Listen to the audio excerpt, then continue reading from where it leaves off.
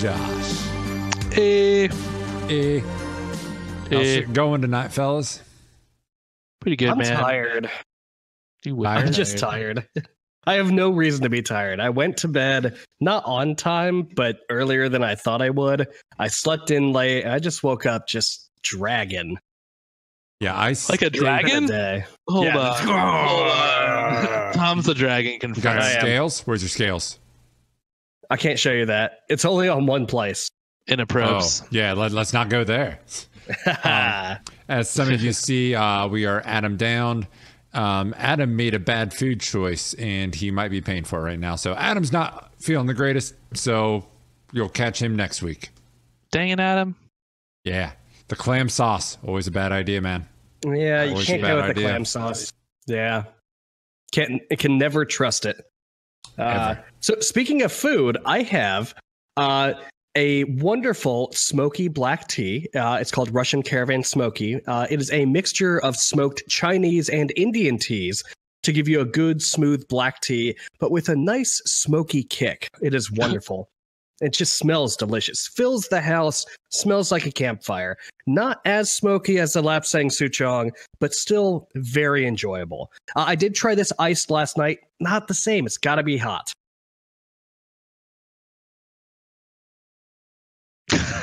Yeah, that's what you get. That's exactly how I felt about that. That's what you get. Okay, I do have a note though. For last cast, we ruined it. I'm sorry, guys. I know the fans were really let down. We did not talk about food once that cast. There was no food to really talk about. There's no food discussion. So all of those hundreds of thousands of viewers and people listen to the cast, like we apologize. We didn't mean to, I know all of you that listen specifically for the food content. It was severely lacking last, and we apologize. Yeah, we fucked up. We really did. So to fix that, last night I had Frito pie. Now I'm pretty sure Irk knows what Frito pie is, but Josh, have you ever had Frito pie? I have. Oh my god, I fucking love Frito pie. It was great. I went to a party and there was just Frito pie everywhere, and you can just grab some and walk around with it. It was delicious. Oh, that sounds pretty bomb. I'm not familiar with Frito pie. Whoa, hold on here. Hold on. Out of all the people, I would have thought that you were like the Frito pie specialist. All right. You take a small bag of Fritos, like the personal bags, cut off the top, put in a heaping scoop of chili, top it with like shredded cheddar, and then make sure that the shredded cheddar gets all melty so everything kind of congeals into one mass, and you got yourself some Frito pie. So it's like a walking taco. Yeah. Kind of like a walking taco, but a little bit different. Have you guys ever had a ghetto tamale or a prison tamale? I have not. I've had tamales, but never a prison tamale. So what you do is you take a Dorito bag and you crunch up the little personal ones, and you crunch up that Dorito bag, and you really fine, right? And then you take the top ramen and you do the same thing. You crunch up the top ramen and you pour the top ramen into the Dorito bag, and then you fill that with hot water, not to the brim, but just to get the contents leveled up, and then you roll it. You roll it real tight and you wrap it in a towel, and then you wait. And then when you're done, you just kind of dump your little tamale out. So that's a prison tamale. Oh, I might have to try that. It's probably horrible. I love all like the little shitty things like Frito pie, walking tacos, prison tamales now. Like the horrible shitty food that you make out of shittier food. It's just the best. Dude, but you can't get better food than that. Some of them are just super niche, like a walking taco. If you're at a county fair and you don't want to sit down and eat, you just get a walking taco, a fucking spork, because that's what you eat a walking taco with. It's gotta be and a you spork. just walk no around spoon, the fair. No fork. Spork, or it's not a walking taco. I'm putting that rule down right now. Yeah. Oh my god! It's just what you eat a walking taco with. It's a spork. Yeah. It's normally at a county fair or a festival. They're not wanting to spend a lot of money, so they get sporks. That's the best, yeah. Just in case, And that normally comes packaged with your napkin too. We have I have a friend that would be really, really disappointed in this because she does she cooks. We had a really good meal she cooked for us the other day, but she also made us for breakfast today. She gave us cinnamon rolls, homemade cinnamon rolls, and they It looked amazing. Like, oh my god, these are gonna be so good. So this morning we got up and we put them in the oven, and we didn't put in there long enough. So like, so we kind of like ruined them, and then we started tearing them apart, and like they're like the middle was all bad. It wasn't bad. It was like, it was still like raw pastry dough, and then we still ate it, and then we realized the raw pastry dough is really really bad for you. So you get kind of queasy. It's not good. Anyway, make sure you cook your pastry dough. Don't be like me. I gotta say. Like so this is way back in the day. And by way back in the day, I mean like a year ago. I went to, I think it was IHOP, and I got pancakes with Cinnabon icing, Cinnabon cinnamon chips, and like a cinnamon swirl syrup. Oh man. It was like pancakes, but a Cinnabon cinnamon roll all in one. It was the most American thing I've ever eaten in my entire life. I got 6 forms of diabetes right there. Sounds great. They give you like a full like giant needle of insulin at the table when you're eating this thing. But oh my god, it was so good. I need to have this again. Speaking of insulin overdose, did you guys ever see that episode of Boondocks, the itis? No. I did not. Oh, it's great. Like, so it's the whole gimmick is he has like this, he makes this soul food restaurant with a whole bunch of like really terrible for you stuff. And one of the things that he makes is called a Luther burger. And it's like a pound of beef with like bacon. There's like a whole bunch. There's like a whole bunch of shit on it, right? It's just like this disgusting mess. And it's put in between 2 Krispy Kreme donuts. Oh and my god. I had 2 things about that. One, I really want Binging with Babbage to make this because that would be fucking amazing. And 2, there's a place near us that does like donut sandwiches, and like those are like they make donuts as the buns, and like they have hamburgers and stuff with donut buns. I don't know how I feel about that. No. It kind of makes me a little wary, but everyone's like, yeah, we should go do that. I'm like, I don't know if I want to do that. Like I've never been like, it's like, hey, everybody, let's go do hard drugs. Like, I don't know if I really want to do hard drugs. Like, it's the first time about food. Like, I felt that way about food. But like, oh. Okay, yeah, I gotta say, I was just like you back in the day until I had a burger, a big old greasy cheesy burger, using Krispy Kreme donuts as the buns, and oh my god, it was so good. There is no reason it should have been as good as it was, but it was delicious. That doesn't sound good to me. I mean, to me, I like the idea of like a bagel or some specialty bread, yeah, but exactly, not like a French bread or something. Yeah, just not sugary ass glazed donuts. Dude, it was so fucking weird because it was like caramelized on the insides, and it was crispy, but it was sweet and savory all at the same time. It was like the weirdest blend of flavors that sounds fucking horrible together, but it was delicious. So you said it was also crispy. So this means it wasn't just like straight up Krispy Kremes. They like baked them extra? No, like they threw it on the grill, man. Like they did those like hamburger buns. Yeah. They they like fucking baked the bottom of the buns. I mean, I get it too. Like, it's like sweet and savory. Like, those go together. That's just how it works, you know? So it kind of makes sense. But to me, it's not about like whether or not it'll taste good. Because it like, okay, let's just stack a bunch of horrible things together into one like mashup of like nastiness, and it's always going to be tasty. Like, it's going to taste good.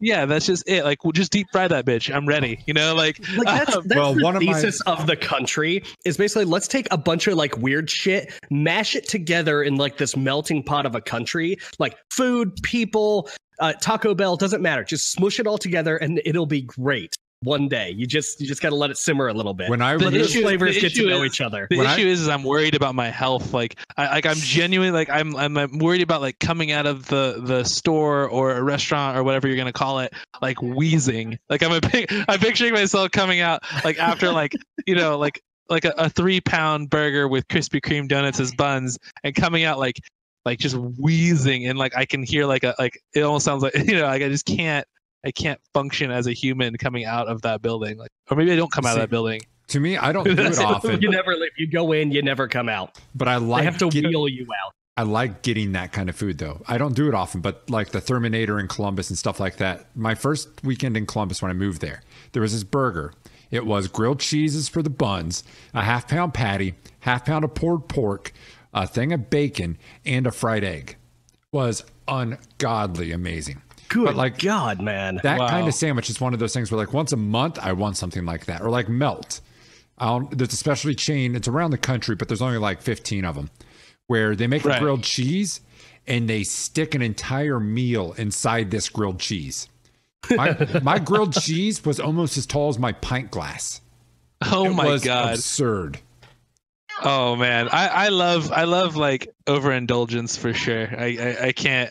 There's this place that used to be in Berkeley. I can't find it, but they used to like make this BLT with like I swear like 40 strips of bacon like layered on top of each other like crosshatch. Like it was just like this bacon blanket. Yeah, it was, but it was like 6 layers of bacon. And it was like a big, like it was like that big, you know. So it was like this big like area and volume of bacon, and like that's what they called their BLT. It's just like mostly bacon. It's like that's the best way. That's the only way to make a BLT. Okay. Oh my God. So can I say some blasphemy stuff right now? Sure. Yeah. I think the bacon hype is incredibly overblown. Like I think that people put bacon on 90% of the things that they put it on. It shouldn't be on.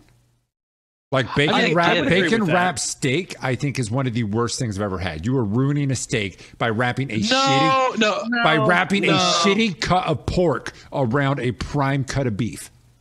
No. Okay, so like that I'll totally disagree with you on, because the thing is like especially like a super lean cut, there's a purpose for that, and that's to keep the moisture in the burger, especially if you're grilling it. Yeah. Like that's the reason you do it. Like if you have an extra lean cut of like filet mignon or something like that, and you wrap that bitch in bacon, it's not about the bacon. You don't even eat the bacon sometimes, you know. Sometimes they'll grill the bacon up a little bit more. If you have to wrap it to seal in the juices, you're cooking it wrong. No, you're putting juices in. Like you're trying to make it more moist. Like that's the idea. That's the idea behind it. Granted, I'm not going to pretend I'm like some steak expert, but I understand like why it's being done and the goal of it, right? Like there's a point. It's a lean cut. It doesn't have a lot of fat on it. It could get dry really easily. So like maybe it's more of a crutch, right? Like maybe it makes it a lot easier to cook it with. It's there's a backup. Maybe, I don't know, but see, I don't know shit about steak, so I'm just letting you know. We've got a big raging debate happening in chat right now. I've got to ask you guys, how do you feel about eggs on a burger? Fried egg, burger on top. Makes it the best burger you get. It takes a good burger and makes it better. All right, Josh? I don't know. I've had it. I don't think I've ever had it. So I can't say that it's good. Yeah, no, I can't say it's good or bad. There's one. God, okay. It's fantastic. There's a place over by my work that has it. I will have one. I will come back and I will let you know whether or not I liked it. Honestly, a solid one. Go to Red Robin. Go to Red Robin. Get the Royal Burger. That's actually pretty fucking good. Royal. Yeah, this is like a super nice burger place. It's like okay. Well, not like Ruth's Chris of burgers, but it's just like a good burger place, and they have one with an egg on it. So I'll just do that. You gotta get bacon on it though, because it's got to be bacon and eggs on a burger. The breakfast burger. Breakfast burger. Okay. Yeah. I see. Make sure you get cheddar. Like you can do like a cheddar jack if you really wanted to, but I would opt for straight cheddar, fried egg over easy, so it gets all drippy and everywhere. With the bacon. See, what about jalapenos? Like, what about jalapenos on that? Yes. Can I you could do that. Cool. All right, I'm checking the criteria. I want to find out where my bumpers are as far as this test is concerned. I want to make sure I'm within the testing parameters. I personally don't like cheddar when I have an egg on it. I typically don't like cheddar. I like a little more mild of a cheese, but yeah, each their own. Okay, I could see that. Oh my God! Speaking of, dude. Okay, so something that was absolutely amazing. So like when I was playing Mario. I've been playing a bunch of Mario recently, and I got to the food area.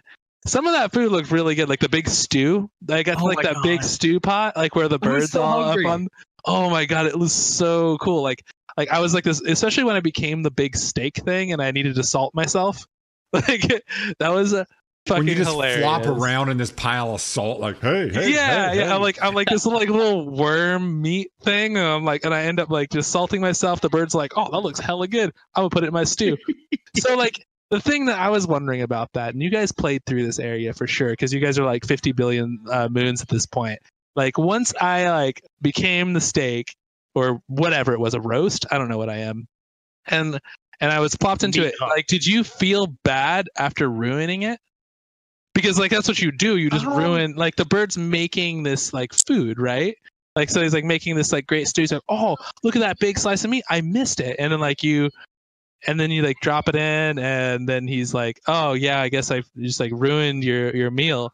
Like sometimes there's parts in games where like you ruin someone's just like totally reasonable thing that they're doing. Well, Mario's kind of an asshole because I mean, yeah, you're ruining this guy's stew, and then also his idea that just because I'm going to rescue Peach from Bowser, she's coming with me. Okay, I mean, so there's a huge problem with how I've been playing Mario recently. So everything I've been doing during Mario, I've been listening and watching Black Mirror at the same time. So I'm like getting like really into this shit. Like I'm like, oh, what's really happening here? This is a bunch of bullshit. Like, so now like Mario's getting really good for me. So messed up. I'm getting like really deep into this. I'm like, what are the Fork's real plan? Like they're putting their dudes right on the side of the wall, just like they're just sitting there. They're not doing anything. Are they dead? I don't know. Like, so I'm like. Or they're like putting their dead up on the wall, like so. I'm like getting way too deep into it at this point. I need us to like craft an entire YouTube series about Black Mirror style Mario conspiracies. There is a bunch. There's a bunch of really cool ones too. Game theorists used to do them, and they were like really, really good. I totally advise you guys to go look at them if you haven't looked at them. They're really good. There's like Mario is a communist, and they put all these like things together.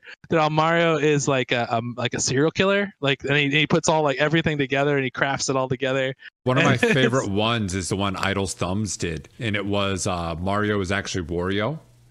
And that one was good. Mario raises his flag at every kingdom, therefore conquering that kingdom, not liberating it, conquering it. He becomes so obsessed with money, and one of the big indicators that your kingdom's issue was you flip your flag upside down.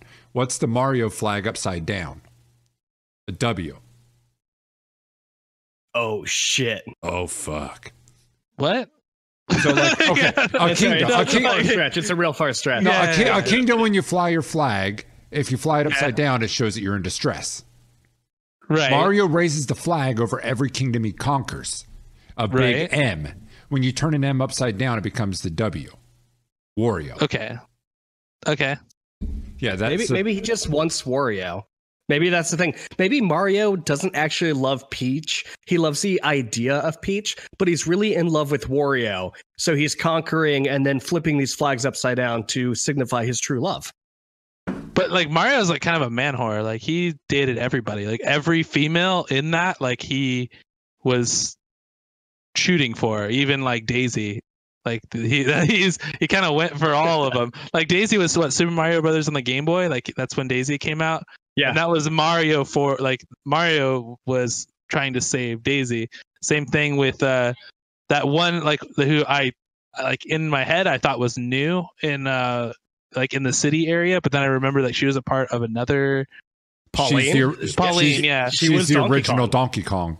Right, exactly. Yeah. So you had like Pauline, you had the only ones I don't think were like he was actually after was probably the what is it? The snow chick. What's her name? The one, or what's her name? No, not Snow. The ones in the star. Rosalind, she's the star one. Okay, yeah. So that one, but Mario needs to just like settle down and like quit going after everyone because he's so schizophrenic. He just moves from one girl to the next. It's like, dude, you're how old now? It's probably time to start thinking of settling down. He's already retired. He's not a plumber anymore. So I mean, he's already retired. Did you see? He's got a There's a on that same game theorist thing. He does a thing about, was it Rosalina? Anyway, Rosalina. Rosalina. He does a thing saying that Rosalina is Mario and Peach's daughter. Right. He does a whole thing with all the connections that's a daughter, and that Peach is dead. Oh my god! Whole connection, and it's fucking awesome. And he goes into all the games and how they work, and then there's a huge twist at the end of his whole theory, and it's awesome. You should absolutely watch it. I don't want to spoil the twist because it is so good. It'll be your homework, guys. I'll circle back and I'll tell you the spoiler on the next cast. But homework for everyone watching: absolutely watch those. I'll link those in the Discord. They're so good. But so you were talking about Black Mirror. I'm going to tell you, if you like the Black Mirror stuff and like taking that to Mario, play NieR. I just finished that shit. Yeah. The way that story goes is fucking nuts. Oh, yeah. It is so fucking cool. And the fact that they make you replay it, I think really helps. It helps bring in some new perspectives. And then the final playthrough comes and it's like, oh, fuck, what is happening? And this is your fourth playthrough. Isn't this like your fourth playthrough on this one? So I found out the fourth playthrough is really a joke. It's not really a playthrough, but 3 big playthroughs is how much it takes. It took me probably about 32 hours to beat the game all the way through. Oh, okay. To get all 4 endings. Well, 5. That game looked crazy. I want to play it really bad. Like, I know it's gonna be weird because like that's the one thing I don't like about doing the cast in general, because it's like I'm like, oh, hey, remember that game you guys were all talking about like a month ago? I'm playing it too, and now I want to talk about it. So, I'm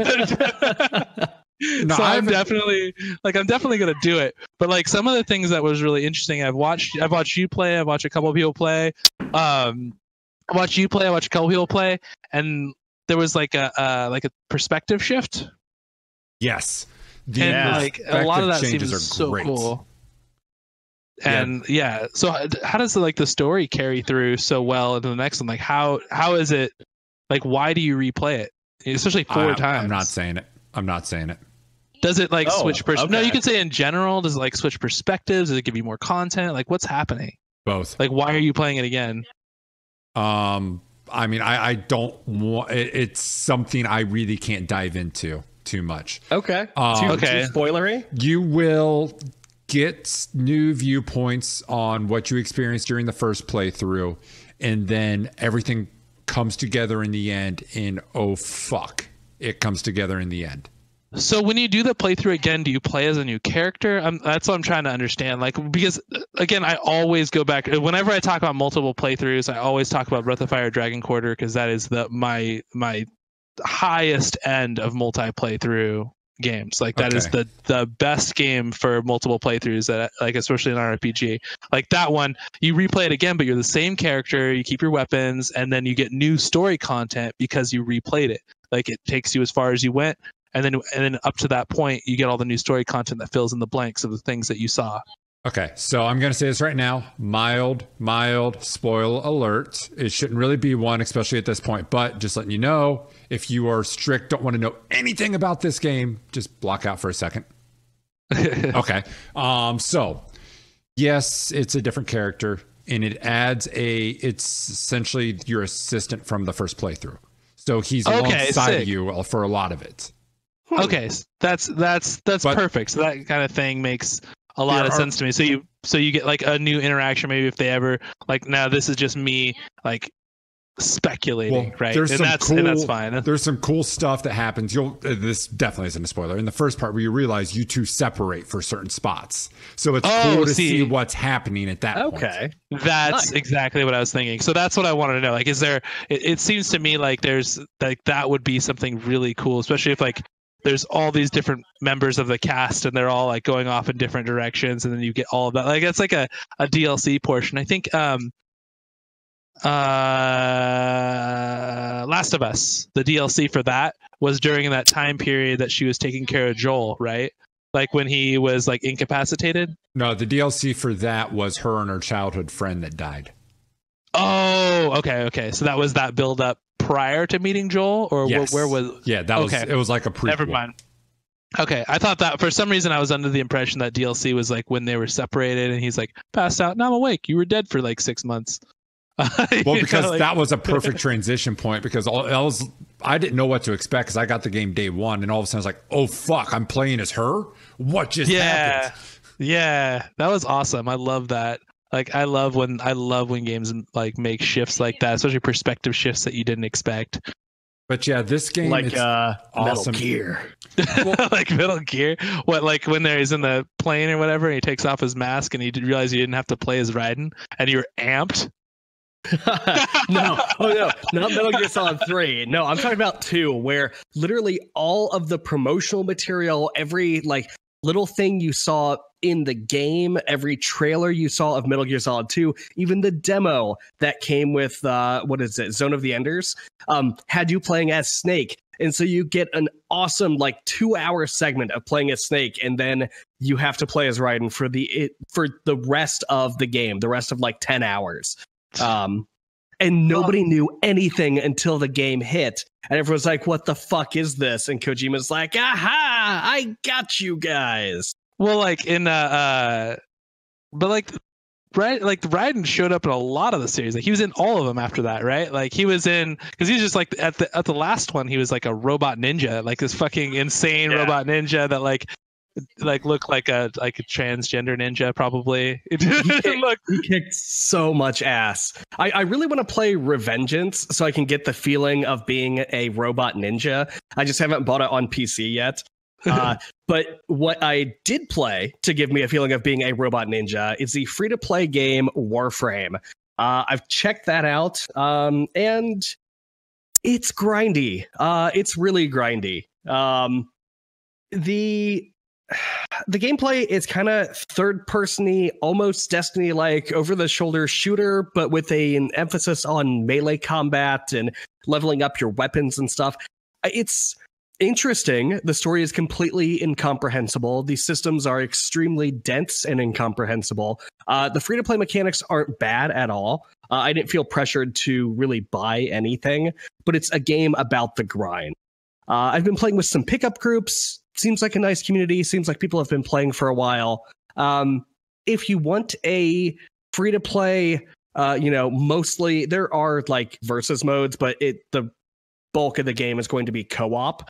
Then check out Warframe. It's fun. It is. It's just going to be a grindy game of playing. Yeah, it looks cool. Like the thing is like Warframe always looked like a really, really pretty game. It just depends on what kind of grind it is, and like we always have that conversation. Like, our grind's good. What's the point? Like, I don't want to do the same thing over and over again. But if it's like a mechanical grind, like you're just like you're kind of like for hack and slash, you're like jumping around, you're fighting things that you have to deal with.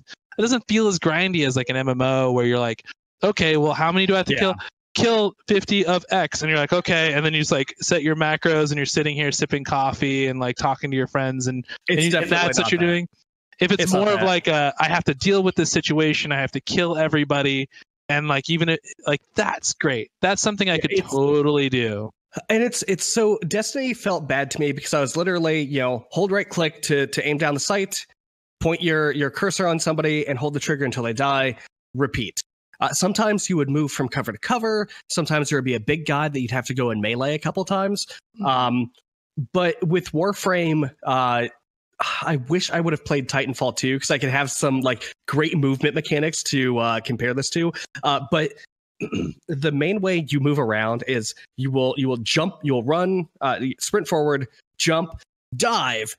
Do a cool like slide thing and then jump up from that slide, do another dive. And it's like this weird mechanical flow to get from one place to another. It's very fluid. It feels great to control the characters. Everything feels really tight and responsive. It is not the MMO thing of, turn on auto walk and just watch the scene play out, or turn on auto hits. When you were talking sliding and stuff, it made me think Tribes automatically. Like the way you would just kind of jump, fall, slide, jump. Yeah, it doesn't have the skiing like Tribes. It takes a lot of skill to get really good at the movement, but it's great because there's this big gap, and I would either have to walk and do small jumps around all of these platforms with a bunch of enemies in my way to complete a mission, but I just decided to jump, dive, slide forward towards the end of this cliff, jump, and then dive forward off, completely skipping an entire segment of the level. And the game let me do that. It wasn't built in as like a prescribed, hey, if you wanted to try to jump over here. It was just an organic option that the game didn't throw in your face, but it felt really good when I figured it out. That's nice. I really like Warframe for what it is. It's free. I'm not paying for it. I haven't put any money into it. And I'm probably going to play it for the next, couple weeks and put it away. But it's good. It's going to be a lot more fun with friends. It is not a great game to play solo, and it is way, way better if you have somebody experienced to lead you along and show you the systems. This is what you do. I had to watch an hour of YouTube videos to even figure out how the fuck do I level up. Well, I was wondering, I think it might be exactly what Eric's about to say. I kind of get the feeling. So is it something that we could use as like a burner game, like something that like just fill the void between like time? Like, can you jump in with some friends, do a few missions, call it good, and, like, hang it up? Like, absolutely. Yeah, like just like today, you're like, hey, we're about to get into GTA and do some heists. Let's, kill some people and take their meth. Like, you can totally do that in Warframe, minus the meth. If you wanted to feel like a space ninja and get some guns, pop in, burn a couple missions, shut the game down. Is perfectly built for the grab and go co-op gameplay. That's awesome, because so like a lot of times like we have these games and they're just really hard to jump in and jump out of.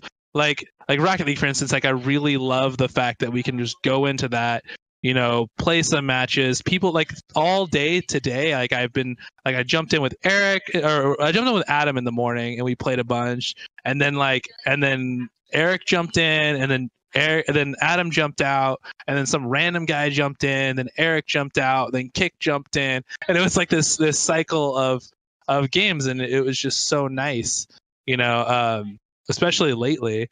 And I guess speaking of Rocket League, we have our postcast game. We can always announce. Yes.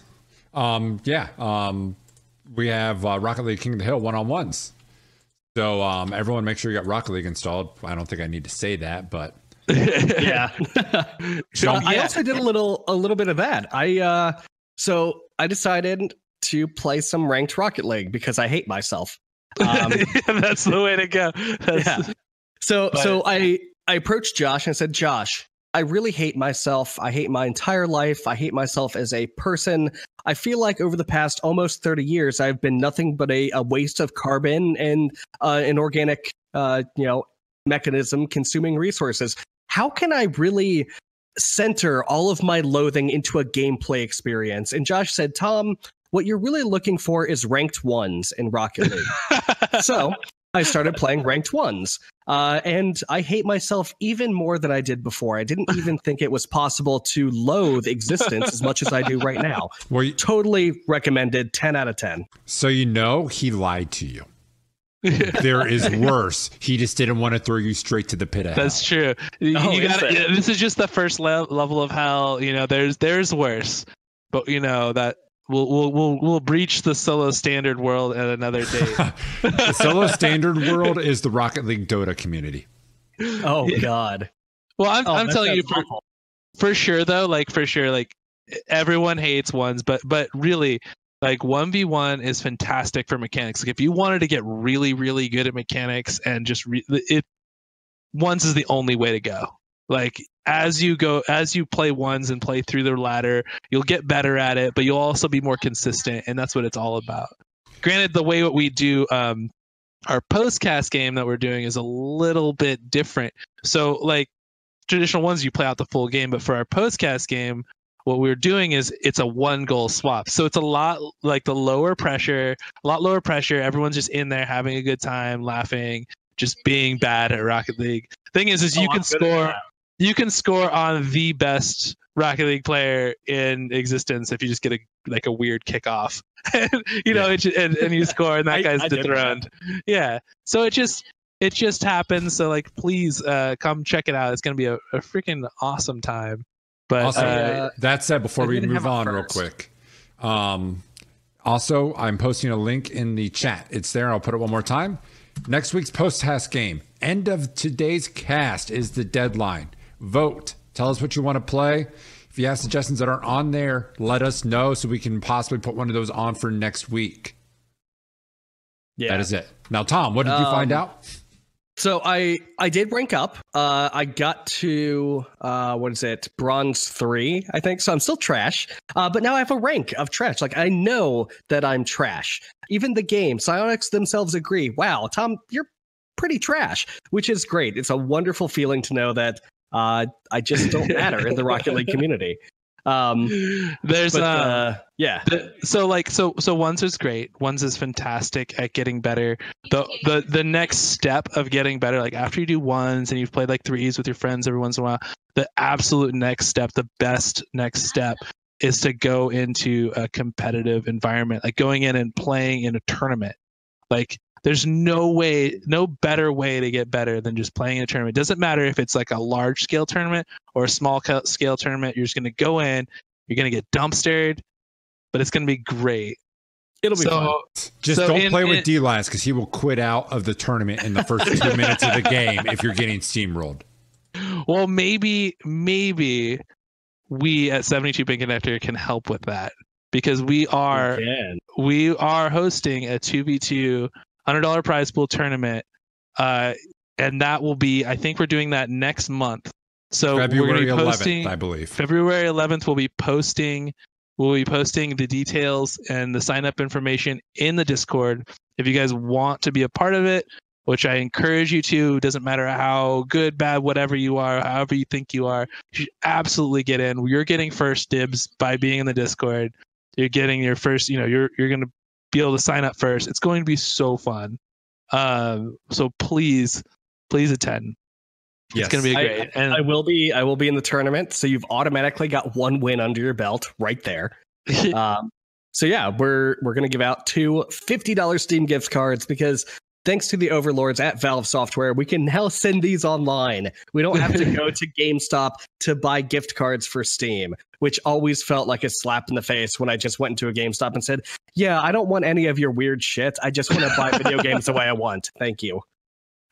We went into a GameStop today and we bought and we bought for my brother, we bought him like one of those Rocket League. You know how they have the blind bags? There's like Rocket League blind bag balls.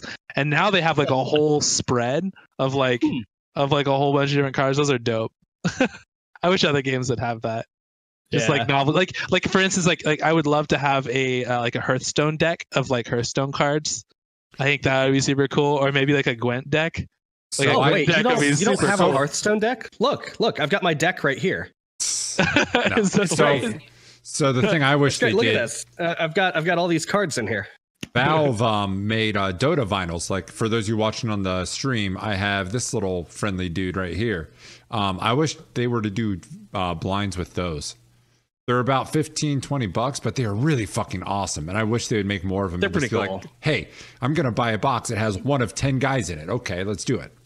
Yeah, I mean, it makes sense for like a card game. It makes sense like because you do Pokemon, right? Like the Pokemon trading card game is really cool. Like I think like any of the card games would be really cool to have an actual physical copy of. Like a lot of stuff. Like a lot of places you can go to have board games and stuff that you can play. It'd be really neat to have like a physical card game. You know what I mean? Oh, you're saying to actually play? Yeah. Yeah, that would be so much fun. And I wish that CD Projekt Red would do that with Gwent cards, but I don't know how you would give out cards with the fucking like moving pictures inside of them. Like they'd have to be electronic because just having like the foils wouldn't really make sense. Like I want the actual small movies to play on my deck, and if you have a deck of electronic deck, it's great. So you've got like base cards, like standard, right? And then you've got premium cards. The only difference, there's no mechanical difference. The only difference is that instead of like a picture of Geralt like killing some drowners with his sword, you now get a sweet little movie of Geralt swinging his sword and decapitating a bunch of monsters. Oh, dope. Yeah, they'll show up like in your deck management. They show up on the board. Like it's all shiny and beautiful and pretty. And I've started playing competitive Gwent. Oh, shit. Yeah, so I got to rank 4. I'm still pretty obsessed with this game. It is fantastic. I don't feel like I need to buy anything, even though it's free to play. I really, really am loving Gwent. The only thing keeping me from playing it more is the fact that they don't have a mobile app yet. They're moving towards it. I'm sure they will at some point in time, but it's not there yet. What's really nice, though, is at the end of a competitive season, they'll say, oh, you got to rank 4. Here's a big pile of stuff for you. I know you only played 2 matches before the season ended, but here's a big pile of stuff. Thanks for playing ranked. And they do that like every season. They do it every time you rank up. If you rank down, I guess they just laugh or they cry a little bit. But it's awesome. I keep getting more cards and more free stuff from Gwent just for playing the game. That's so sick. Yeah, I don't feel like I need to buy anything from Hearthstone. I might in Hearthstone. Well, like Hearthstone's kind of starting to become a needy girlfriend. Like I have Hearthstone on my phone, and like, oh my god, and, it's so and it keeps hitting me with all of this information. Like I want like a clean, free game. Like Gwent sounds great, right? Like it sounds fantastic. I might pick it up, but I don't want to play it on my PC because like I boot up my PC and I'm like, look at all this cool stuff I can do. I want to play a card game. Like that's not in the cards. So addictive. Now, if you have a laptop though, those kind of games are nice because that's the kind of game that you can watch a show and kind of play. Oh, I shouldn't say that about Heart or this. Yeah, dude, that's how I play Gwent. Like I sit there on my laptop and I like throw on like West Wing or Seinfeld or something that I don't really have to pay attention to. And I sit down and I play some Gwent, but it is excellent at doing that. So we should get on a stream and you should load up Gwent for the first time and I will walk you through it. We can even get, I know other people in the Discord, Bird is a very prominent Gwent player. He's got like 1,100 hours in this game. Fucking card game, man. 1,100 hours. No, this game hasn't even been out a year yet, has it? Yeah. I don't think so. No. It's close to, but 1,100 hours. That's a lot. That's insane. But I still would much rather have it mobile. Like I don't know if I want to. I don't know if I want to play it on PC. Like a laptop, I get it. But like I don't know. I just can't bring myself to play a card game. Like I even have Hearthstone, and I actually got into Hearthstone for a while, where I was like, I have some extra spending cash. Like I can play this game. Let's go. And so I did it, and I put a little money into the game, and I played it a little bit, and I just like it doesn't have a draw. There's no like allure to me because like I just want to play it when I'm pooping. And I have other games, and I have other games to do that with. Like Mini Metro, man, Mini Metro is perfect for that. I do like Mini Metro. Hey, Animal Crossing Pocket Camp has gotten really spammy recently too, but that's what I used to go to, and now I'm about to uninstall it. Thanks, Nintendo, for giving me one notification per day. Go fuck yourselves. I heard that was really, really big incentivized pay game after like the first few hours. Yeah, I got like 8 hours in, and it was fun, but holy shit, you can't do anything without paying now. Have you guys ever played Pumped BMX? No. I have not. It's called Pumped. It's just Pumped. It's on the app market. It's by Not a Game Studio. I think that's the studio that makes it. I don't know, something like that, or Not a Basement. I don't know, maybe not. Either way, it's really good. You check it out. There's 3 iterations of it, and that was my go-to. It's like real simple mechanics. Like it's just a little joystick, and then it's a lean. And, okay. See, I don't want to be moving when I'm shitting, man. If I have to move my elbows, like I don't want to do it. Lean in your pot. Like you don't need to be like flinging your body. Dude, we're gonna have a mess here like because I'm just gonna like fall off while I'm taking a shit. Like, oh fuck. Just like crap all over the side of the wall. Anyways, he got really into it. But no, you're just like this. It's not that bad. It's not like it's not even like this. It's just like you might get into it and get super like that. Just get like a half tilt going on. It's just a physics game, like it's just a physics based game. Like you just go in and you can do like your jumps, there's a little pump, and then like there's a little bit of ragdoll, but like again, it's just like I just like a good physics game. Yeah. You know what I mean? Nothing wrong with a good physics game. Yeah. Speaking of, Stelaz is kind of a one of the guys I play a lot of games with. So I asked him like, hey, there's this really, really cool game I just found on sale. I'm like, you want to I could pick it up. I told him like, I'll pick it up. Let me know if you're interested. And next thing I know, he's like, oh, I just picked it up. And then he goes to redeem it. And he's like, oh, fuck, I already have this. So I accidentally talked him into buying a 4-pack of something he already owned. But Human Fall Flat. It originally caught my eye on the queue because I like to go through the Steam queue. 1 out of every 10 games is actually something I've never seen. It's kind of interesting. Yeah. Do I own that game? I feel like I own that game. It looks like Gang Beast, and its controls is kind of like Gang Beast. Like you have right trigger, right hand, left trigger, left hand, but it controls better. And what this is, it's like this physicsy, what's it called? I don't know how to, like a stress ball shaped as a human kind of looking guy. And you have to solve these puzzles cooperatively. And part of the issue is it's physics based. So like when you got to climb, you have to put both your hands up, grab the ledge, pull yourself up, and keep your momentum going forward to climb over the ledge. Meanwhile, you have to like turn around, try to grab something that your buddy's trying to throw to you. On accident, he grabs your arm and pulls you off the fucking ledge. You both go tumbling into the water and die. So it's got a lot of fun ragdoll. Like that's dope. I think I thought I had it. I looked in my collection. I did not. It turns out I just watched a shitload of streamers play this game because I saw that, and maybe you got pretty deep into it. But like there was a bunch of crazy things you can do in the game, like you can get around puzzles. Like you can just like run with the pole and like hit the pole into like a wall and then like fling yourself over a wall that you're supposed to solve like a big puzzle for. Like there's a bunch of crazy shit you can do like that. Dobby and I thought we were kind of going the right way. We went the wrong way. We managed to climb up on top of this building, get across these pipes, get on top of this other building, get to this catwalk, and bypass 3/4 of the puzzles of the level. That said, I think we both fell to our death, but...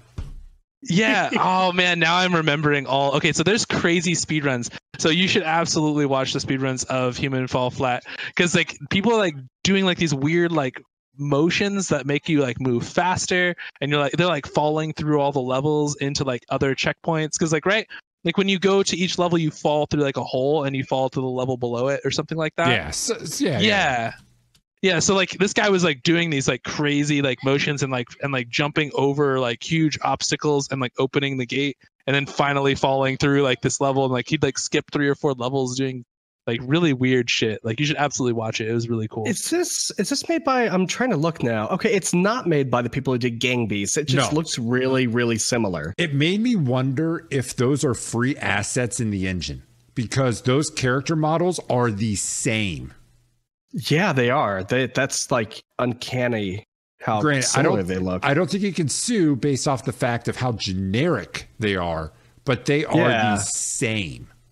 It could have been I mean, it's a super generic, like they're both like super generic like character models. So maybe the person doing this happens a lot. Like this sort of thing happens a lot that I'm about to explain. Like he could just be a programmer that knows nothing about 3D modeling. Like the people that do, like both of those games were like small teams, right? Yes. Like if you know, I could be wrong, but yeah, they're like both like super small teams. So like it's just a really easy character model to build. It's a circle with, you know, a couple extruded appendages, right? And that, because of the way the character is, you don't have to do the elbows really, which makes it even easier to program and animate. Well, they're just sacks, right? They're just sacks of people, and with a little bit of skeletal geometry, but right, yeah. But that makes it a lot easier for you to like animate. It makes it a lot easier, like, because there's no real animation in either of these games. It's just physics, right? Like it's just like it's all procedural. Exactly, like you grabbing something and then like you're just flailing around, and the more horrible it looks, the more charming it is, right? Yes. Like that's the whole point. Yeah. So they probably just using the ragdoll engine on a random generic model, and then like because everything in that game, it's very simply created. It's just like extruded wall for the most part. Yeah, a low poly aesthetic is what it looks like to me. Yes, it is. Speaking of Gang Beasts, do you guys have that? Because I don't, and I was thinking about picking it up. I don't have it either. Picking up? It's fun. It's not a play by yourself game. It is let's get a group of us together and let's just play some Gang Beast. It is fun. It is hard to control. They've done a lot of iterations over it since it hit early access, and it's officially launched a couple months ago, I think. I mean, yeah, I totally play it. It's one of those things that like I probably play like once or twice and then never play it again. You know, like, hey, remember Gang Beasts? That game was fun. Like that's exactly the same way I'd probably take on this one. Like I have Gang Beasts, but I've like booted it up twice. So there's a group of 4 of us on the Discord that tend to play a lot of cooperative games together and just dick around. So Speedrunners is in this niche for us. Gang Beast is in this niche for us. Ultimate Chicken Horse is in this niche. It's just one of these games where let's not do our mainstays. Let's go to a throwback. Let's play something else we've done. Right. Kind of like Risk of Rain was doing that with Adam and I and a couple others for a little bit. Yeah. The reason I ask is Video Game Donkey just put out a video on Gang Beasts, and I was watching it on the bus last night on the way home, and I was tired. I was pretty punchy, and holy shit, I was losing my shit on the bus. It was so goddamn funny. But I know that humor isn't for everyone, but I was just, wondering. I might pick it up. I might. I did watch that. I watched that. You would have people. Oh my god, it was so good. You would have people to play with if you was to get that. Okay. Yeah, it's cool. I enjoy it a lot. It's a good little quick hit. Yeah. Also, speaking of fun, did you guys see the Nintendo Labo crap? I shouldn't say crap because I'm actually excited about this. This is okay. I watched this video. I watched this trailer. This is honestly the most Nintendo thing I have ever seen in my entire life. It is whimsical. It is fun. It encourages play and experimentation and screwing around with physical mechanics of the real world. I am super excited for this. I know I'm not the target market. The target market is young teenagers or older kids, like adolescents, to take pieces of cardboard that are cut out and build stuff with them. Build like a piano or like a little backpack so you can become a robot. Or they had like little remote controlled cars, I guess. And everything's made out of like cardboard and paper and rubber bands and just like really cheap materials. But you put the Switch in it, you attach Joy-Cons to certain places, and it becomes like little technological marvels that you build on your own. So one of them is really cool. It's the fucking, like, they have the fishing one where you actually have a crank on a cardboard reel and you're fishing in the game. The robot one so cool. has 4 sets of strings to your feet and to your arms, and it models off of how far you're pushing and stuff. Granted, that's not going to work for me because I'm probably too far or too big for it. But so I have a question for this, and this is just this is almost not Nintendo. What I'm about to suggest is what's happening here. Like, I'm wondering if they're thinking about maybe making it as a platform for people to start experimenting with the tech that is Nintendo. I don't. Yeah, like, that's not something. That's not something Nintendo does. Like, they're not like, hey, guess what? We're open source. Like, that's not a Nintendo thing to ever say. No. But honestly, it is what they do since the Switch. It is something they've done since the Switch, or not the Switch, the Wii, though. It's, hey, we're going to showcase all the cool shit you can do on this. Developers, please fucking come make stuff for this. Right. So what I'm wondering is if they're like, if when we finally get our hands on this game and it comes out, like, I use game in gigantic quotes because it's more of a novelty really when you get down to it.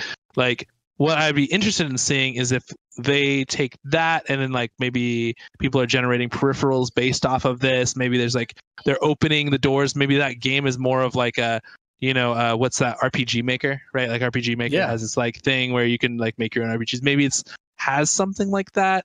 I'd really like to see like some level of creativity, because they were like, especially when I saw Mario Maker come out for the first time, I was thinking like, oh, like they're really pushing towards creativity. They're trying to open up their products, to say, hey, let's be creative with everything that we've been working on, everything that we've been building, like all these foundations that we've laid. Like, now let's see what you can do with it, right?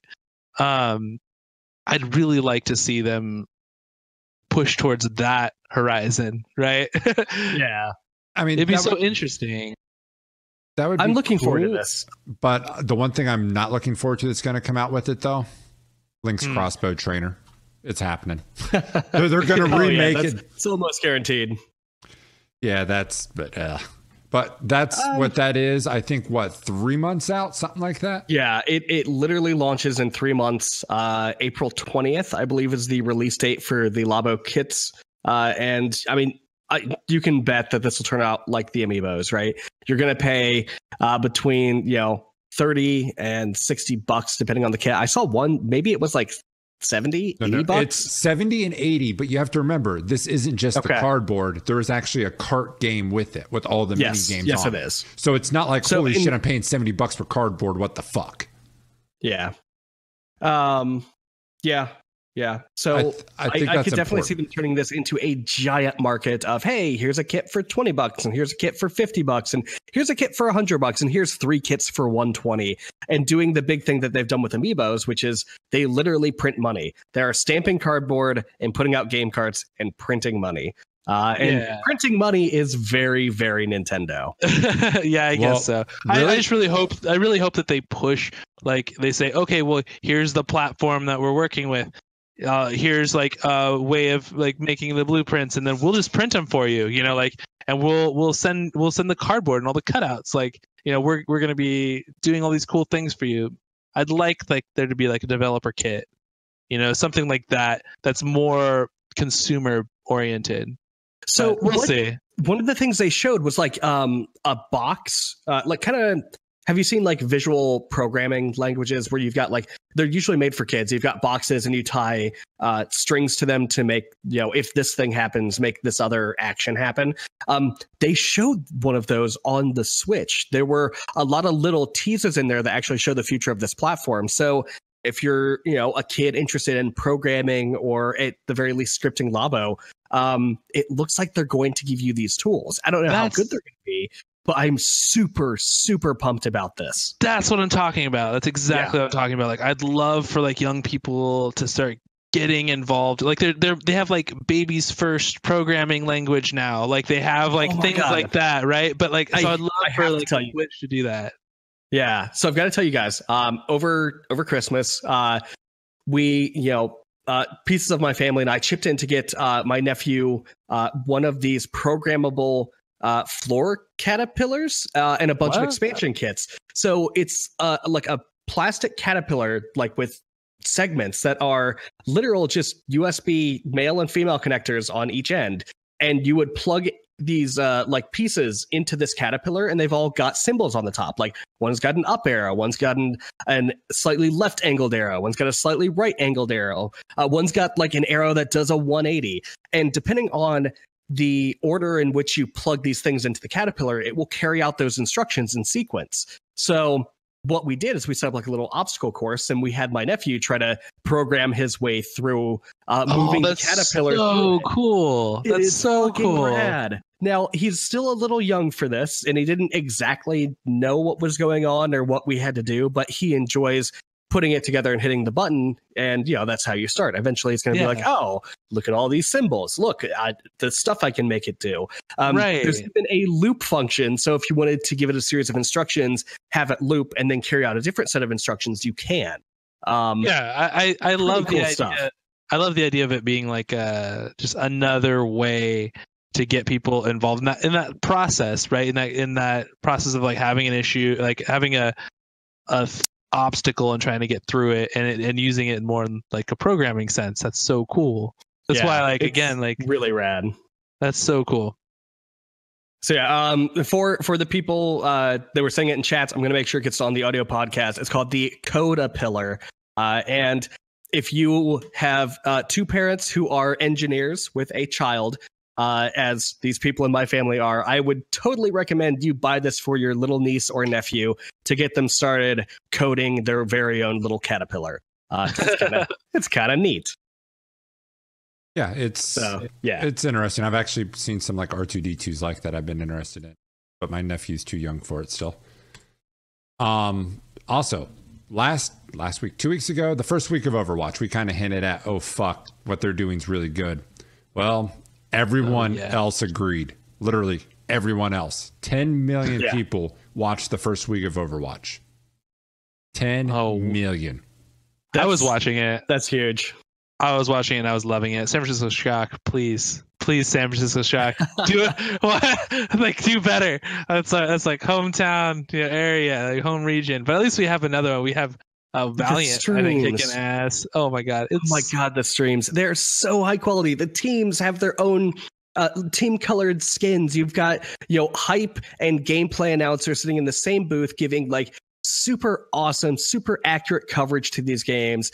They're being broadcast like, actual, real life high powered sports. You've got people cheering. They have, semi-mic the crowd, not as good as they did at, the international. But when people cheer and start screaming, you can hear them, which is great. The arenas that they've set up, while small, are still kind of cool.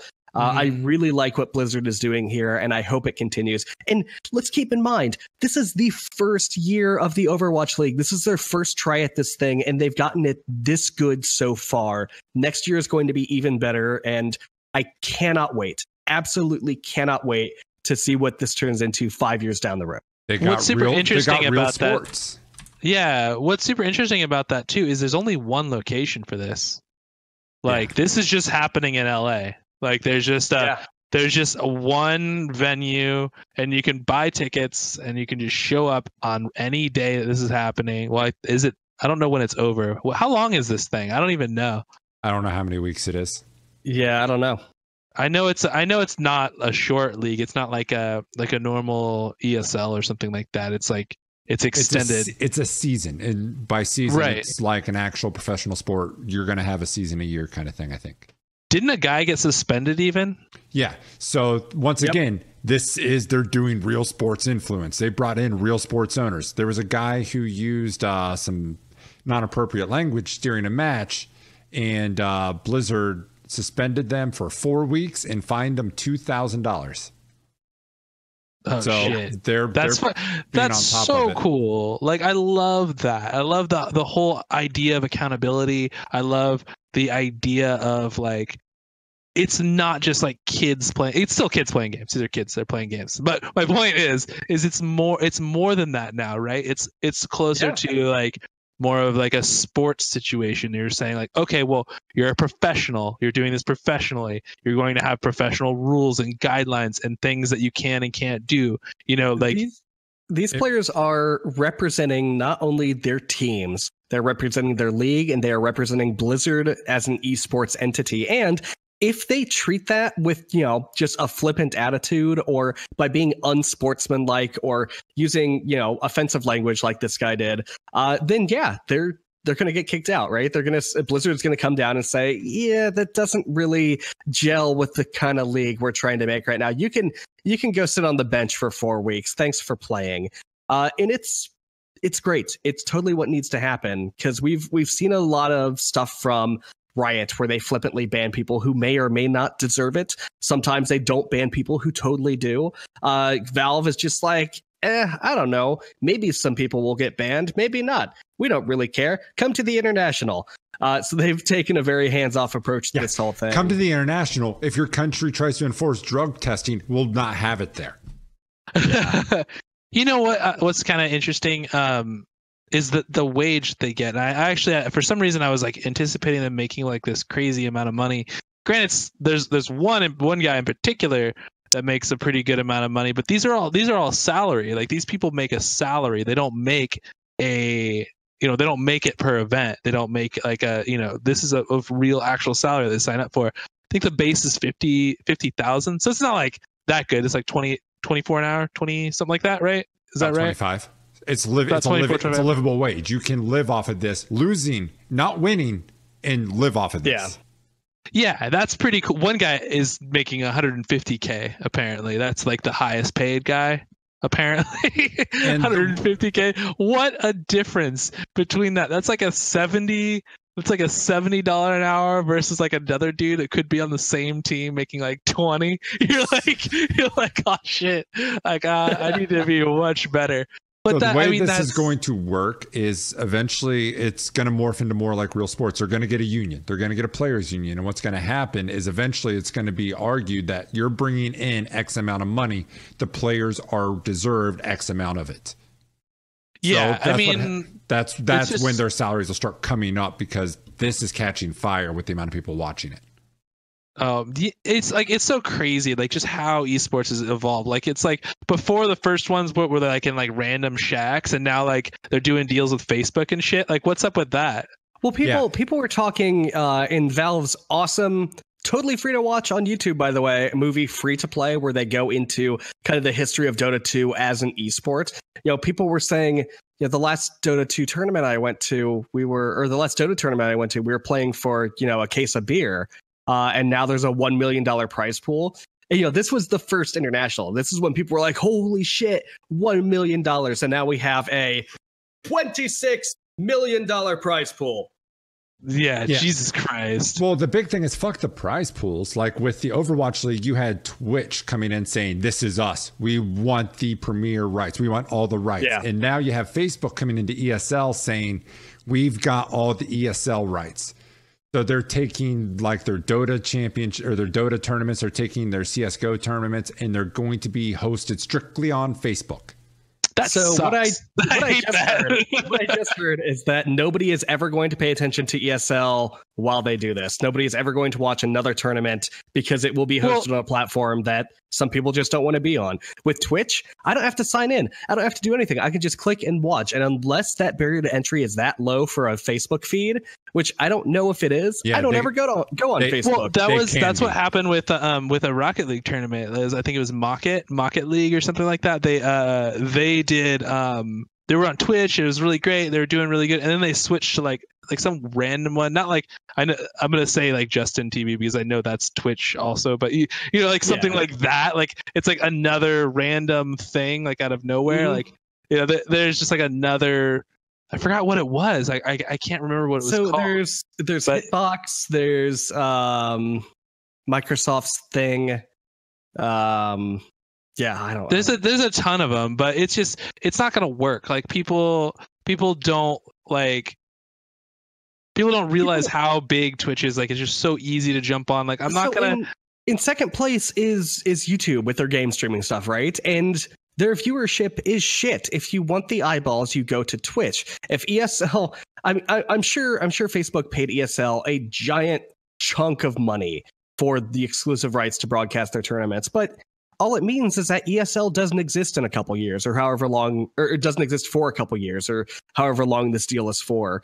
Well, ESL also has a YouTube channel. I don't know if you know that, but ESL has a YouTube channel where they actually post all of their games, like a lot of their bigger games. They post them, and you can go and watch them. Like for a while, I'm at work, and I'm like, I can't watch Twitch. What am I gonna do, right? Because I'm not gonna be working. That's bullshit.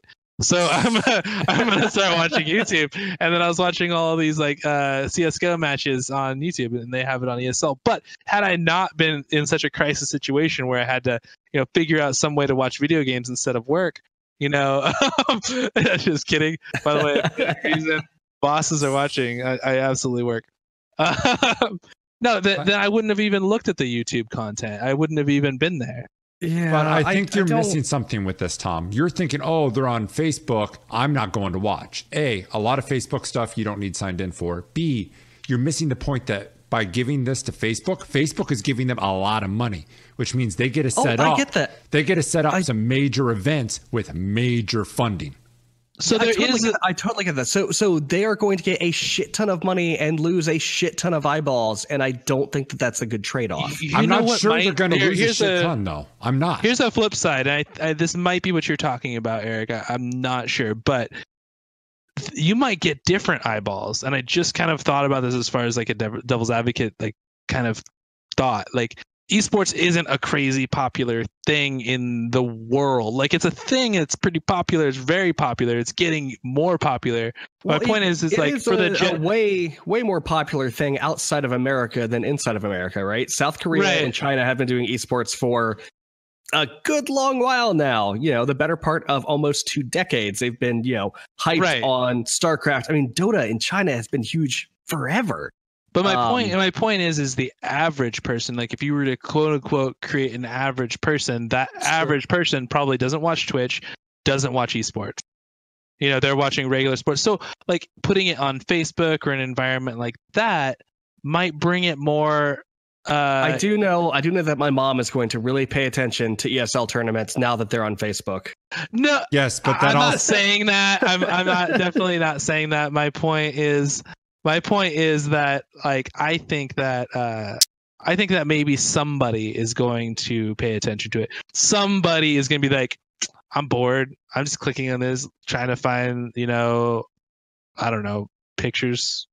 Fuck, My thing is, if I don't know what you do on Facebook. Yeah, I don't know Facebook anymore. Like, I'm trying to find the oldest, most stale memes I can, and now I'm bored because I've seen all of these before, and they watch and they click on ESL. Like, if you that don't might have be to exposure that you want. If you don't have to sign in, I don't see this at all hurting them at all. Because let's be honest, not a lot of people try to tune into ESL anyway. So why not go to a big platform that's going to give you money and still have the platform to advertise you better than what you are currently because you don't have a platform? It might be a ploy to say, hey, Twitch, you want us to come back, give us more money than Facebook is giving us. I don't know. We're gonna have to come back after this deal is well into the timeline of the contract and see, is this hurting them? Is this helping them? Does ESL exist anymore? Does anybody care?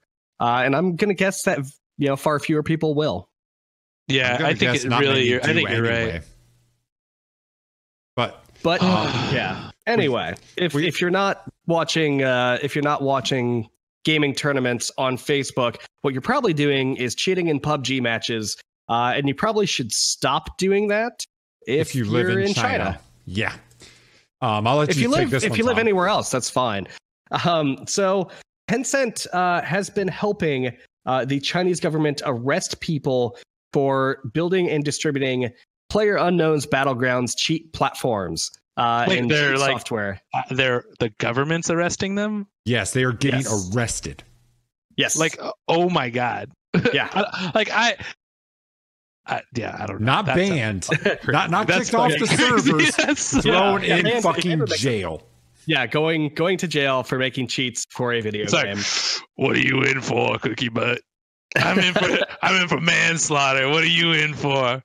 Cheated in PUBG. Like, God damn it! Like, what is this? The entire prison yard encircles the PUBG cheater and they beat him to death.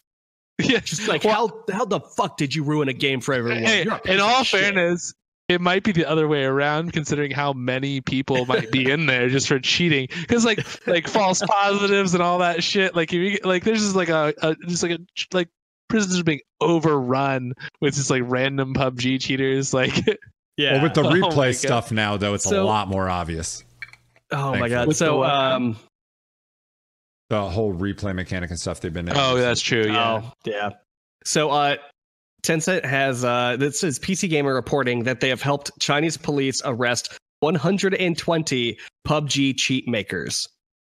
So yeah, if you're gonna make cheats, leave the country, go somewhere else,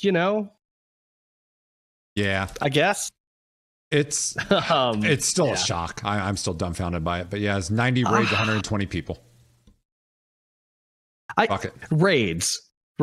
Like do they gather on Discord or on TeamSpeak when they go on these raids? I like the idea of them being on Discord. Like they have there's a special Discord channel where they all the Chinese police. Yeah, and they all hey, I'm gonna they'll do what we did in GTA today, right? They'll be like, hey, I'm gonna go up the right side of this hill. Can you get the left and cover me on this?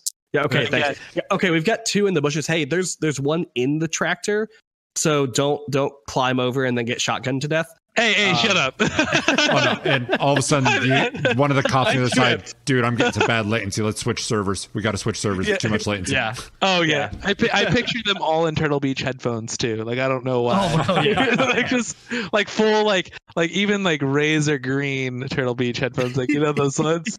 With the corrugated mic. 9mm and they're pistol drawn, walking up with fucking Turtle Beaches on their head. They've got razor pistols, which are just neon green with LEDs everywhere. I love it. It's so great. That'd be absurd.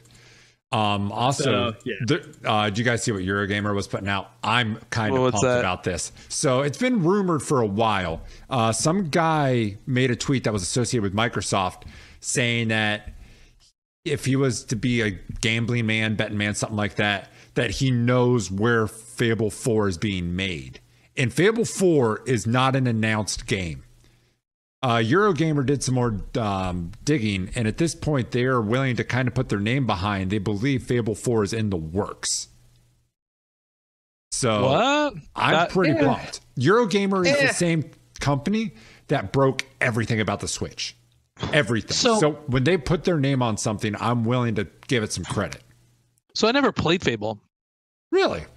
I'll just toss that right out there. So, like, I mean, I heard good things, especially for the time period of what was happening. I know that they broke ground on a few things, as far as I understand. They did. They actually broke the record for the most lies in a marketing pitch uttered by a senior executive of a gaming company. Sweet. Yeah. That said, okay, cool. That said, it was still really good, but they promised shit. Tom hates everything that's fun. But besides that, Tom hates fun. Hate Fable. Here's why I hate Fable. Because they promised, hey, you slash and you miss an enemy and you hit a tree. Well, when your character ages in game, like in 10 years, that tree will have a scar on it. And Molyneux fucking promised the goddamn world as a marketing tactic, and I bought into it. I bought Fable. It was a shit game. It was just a stupid linear hack and slash excuse for an action RPG. It had no good story. The stuff he promised wasn't in there. It didn't redefine RPGs. It was just a bog standard game. It wasn't bad. It was just so blindingly mediocre compared to all of the promises around the game. I never bought anything by Bullfrog or anything related to Molyneux ever again. Lionhead. Congratulations, Molyneux. I don't buy anything related to you or your company. So, Jesus. Bivens has a fantastic line here. Fable is Tom's man. Tom's so no no. Sky. So it's fucking awesome. What I was going to say Fable. is what people always lose sight on, and this drives me nuts. Is yes, they overpromised. They promised something more on the scale of Morrowind, which came out roughly the same time. What they got wasn't that. It wasn't as open. It was still a fun RPG. But people then start judging the game and hold the game through a lens of this isn't what I thought, rather than this is what the game is. Let's actually look at it for what it is, not what we want it to be. People always get caught in the prism of it's supposed to be XYZ when it's really ABC, and ABC is still pretty fucking good, but you're pissed and you say it sucks because it's not XYZ.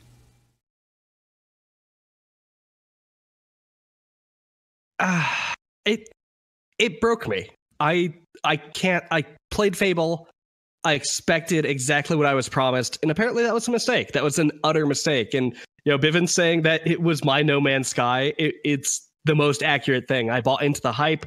I bought all the magazines around it. When I saw Fable on the cover of something, I did that. I read interviews with this guy talking about Fable. I listened into all the pitches and marketing, and I was so hyped, and it just ended up being a bog standard action game with a little bit of role playing thrown in.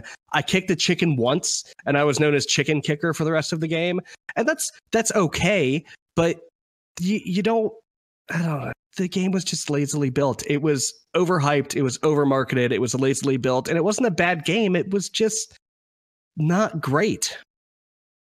I guess so, but I think Eric, you have a little bit of easier time handling that disappointment than Tom does.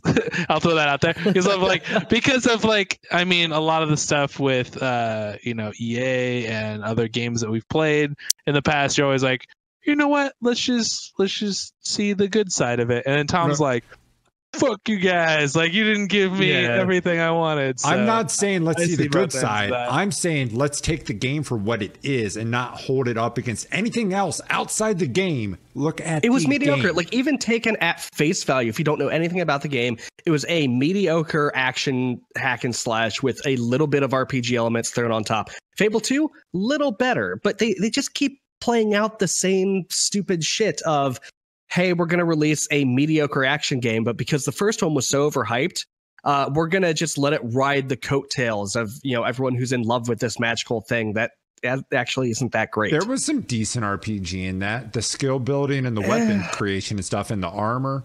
And it was really fun to actually have, there was puzzles in the game where you had to make your player fat, go to this thing, or this wall wanted you to kill your wife in front of it to let you win. There were all sorts of these little puzzles buried through the game that were really good, that a lot of games don't go that deep and make you do that kind of stuff. Some do, but a lot don't.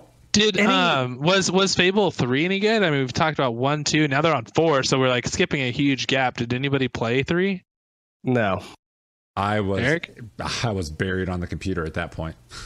Okay, so like 4 might be really good, 3 might be really good, and we don't even know. So 4 might be something being worth hyped about. I didn't play any of them, so like I don't even care. I played a lot of pretty one. sure- We're just gonna have to see, you know. I'm pretty sure that Molyneux has been banned from giving any sort of media coverage or quotes to press ever again because of what he did with Fable 1. People were livid when that game came out. Yeah, And I still haven't gotten over it, apparently. the one thing I will say is the very end of the game, the amount of sway that taking the mask or not taking the mask has on the game is fucking stupid. But that said, talk about a developer that doesn't overpromise and underdeliver. Stardew Valley. Praise the Stardew. Who's the developer for that? Oh God, I can't remember his name. It's one guy. One fucking guy.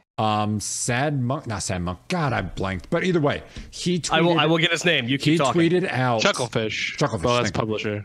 Well, Chucklefish is the publisher. I think it's Sad Monkey. It's you, Eric Brown. But Stickhead Games. Anyway, sorry. He tweeted out a picture of multiplayer with like 2 houses and like these new items that you can't even get in game yet. So not only is multiplayer coming, but there's all these new items that are coming into the game that you can't. Like you can get stone houses and stuff now. And for someone who likes that game, I'm really excited about it. The whole story around Stardew Valley makes me so damn happy because it's one guy poured his heart and soul into making Stardew Valley the best PC version of Harvest Moon he could come up with in his head. He loved his fans. He said, "Oh, but I want to marry this person." So he had a big poll and a vote, and he made that person a marriage candidate after everyone really wanted to marry that person in game. He takes criticism well. He builds in fixes. He's launched the game on multiple platforms. He's now fulfilling his promises of multiplayer, and all of this is free. He didn't say, "Hey, here's multiplayer, but you got to give me like $10 for it." He said, "Hey, you bought the game. Thank you for believing in me. Thank you for believing in Stardew Valley. Here's a bunch of extra shit because I love you." Stardew Valley is by far one of my favorite things that I've bought on any platform. I have it on the Switch. I have it on the PC. I don't play it nearly as often as I should, but I just love the developer and I love what they're doing with the game. He's great. Yeah, and the one thing I will say about him giving away the free content, it's also because he's made hand over fist on this game. Yeah, he did. But he ran the development well, right? It's not like he said, "Oh yeah, it's early access, and unless I get $20 bazillion, I'm not going to do shit with this game." Like he has been operating this way since day one, and just putting his heart and soul into this game. And yeah, I wonder how viable that is. Like in general, like it is like it's such like a fairy. Horseshoes and rainbows concept to just be like that developer, like, "Hey man, anytime you want, like I'm gonna get you with those good game updates," but like you're like, "But I'm eating top ramen," like, but I'm like I live in the basement of my mom's basement, like but I'm still putting out free updates. Like I don't know. Yeah, and numbers I just saw, he grossed something like 25 million, or the company did. Yeah. So, and he deserves every penny. Yes, and every penny. Well, that's cool. I think that's really awesome that super good game. But with that, I think that's about all we got for you guys. Before we do the rundown, little quick housekeeping. Poll's done. Poll's filled. Oh yeah! Don't be so disappointed. Don't sound so disappointed about this, Eric. It's overwhelming. It's actually, in a way, it's a good thing because the league's happening. We can make the best. So next week, postcast game will be Overwatch. We've tried this. Let me translate. Let me get an Eric translation here. I'm looking it up. Next week, I guess the postcast game will be Overwatch. Hooray.